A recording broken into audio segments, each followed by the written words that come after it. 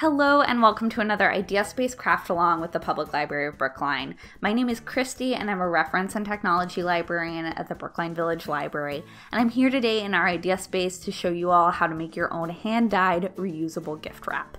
Let's get started. Is this your first Public Library of Brookline to Go program? Here's how it works. Each month the library is offering new take-home program kits, complete with everything you need to follow along and video or written instructions created by one of your local librarians. The best part? Absolutely no due dates. You can keep everything included in your kit. Visit brklib.com/to-go for a full list of our current kit offerings. Then come by any Brookline Library location the second Monday of every month to pick up your kit while supplies last. Now let's get crafting. Today's project will take most makers about an hour to complete, plus several hours dyeing and drying time. Here's what you'll find inside this month's kit. 1 pair disposable plastic gloves, 1 plain white fabric square, 1 tube of white glue, and 1 bottle of fabric dye. From home, you'll also need a trash bag or plastic grocery bag to keep your work surface safe from the glue and fabric dye, and enough workspace to completely spread out the fabric square and leave it to dry there.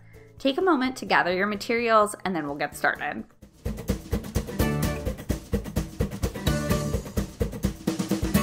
When you're ready to get started, cover your work surface with a plastic bag, then lay your fabric square out flat over top of it.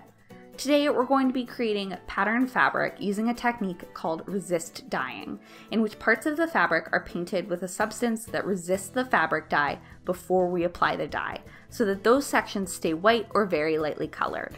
You might be familiar with one of the most famous forms of resist dyeing, batik, an Indonesian technique that uses multiple cycles of hot wax and dye to create intricate patterns on fabrics, like these. In place of hot wax, we'll be using white craft glue today as our dye resist. Open the tube of glue in your kit and use it to draw as many shapes and patterns on your fabric as you'd like. Wherever the glue is, the fabric will stay light or white once the dye is applied. Cover as much or as little of the square as you'd like, then put the cap back on your glue and leave your fabric to dry completely through.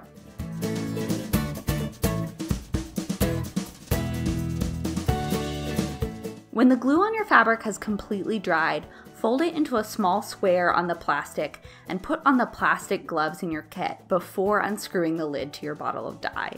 Fill the bottle about 3/4 of the way full with warm water from the tap, then replace the lid and carefully shake the contents until the powder at the bottom completely dissolves. If you need to, you can also stir the dye with a straw or stirrer you don't mind getting dyed.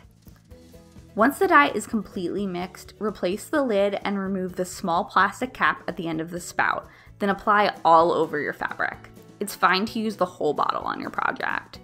Wrap up your wet fabric in some plastic to soak. You can use a plastic bag, cling wrap, or just reuse your plastic gloves.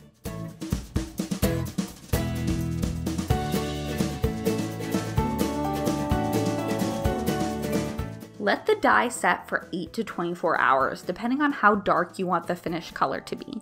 Then carefully take the fabric out over a sink and wash with warm, soapy water, rubbing the fabric together until all the glue comes off and the water runs clear of any dye.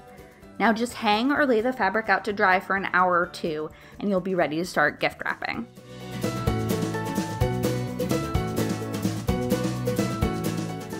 Once your fabric is dry, you're ready to wrap a gift. I'm going to demonstrate a simple method for wrapping gifts with fabric based on the Japanese tradition of furoshiki. This method works best on gifts in square or rectangular boxes. To start, turn your fabric so that one of the corners faces you and place the box in the center of your fabric. Now fold the bottom corner up and over the box away from you. Find the point where the fabric reaches the edge of your box and fold it again so the fold lines up with the far edge of the box. Repeat this step from the top corner of the fabric towards you. If your box is small like mine, you may need to fold the fabric one more time to make it fit. Now pinch and fold the loose ends of your fabric the same way you would with paper wrapping, and draw them up to the top of the box. Knot the two loose ends together and either leave them loose as a bow or tuck them away for a nifty carrying handle.